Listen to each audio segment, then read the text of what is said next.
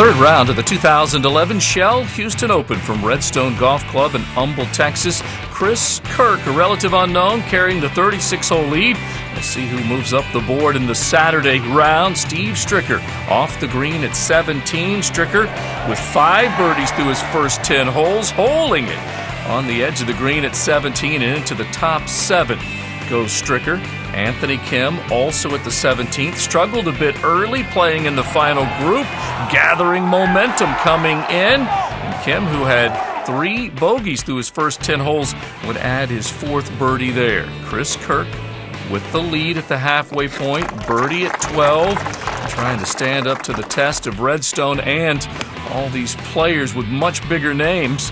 Kirk remaining among the top 3, and so is Aaron Badley.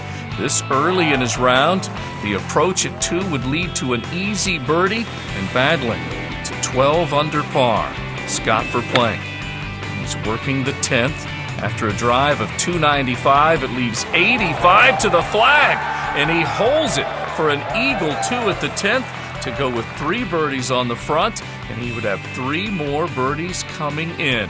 This at 18, and finishes at 13 under par, nursing a wrist injury, but he is all smiles, playing well and climbing to the top of the leaderboard. How about Phil Mickelson?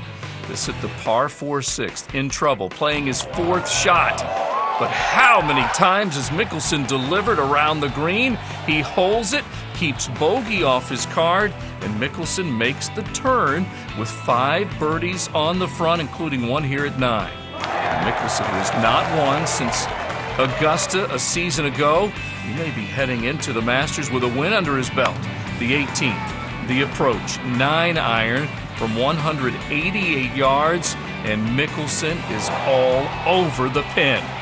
That from just outside of 6 feet from the cup. Mickelson, yes, he knows how good that was. It sets up this birdie putt, and Mickelson, along with Scott Verplank, 13 under, showing the way heading into Sunday. Join us for the final round, 1 o'clock Eastern on Golf Channel, followed by NBC's coverage at 3 p.m.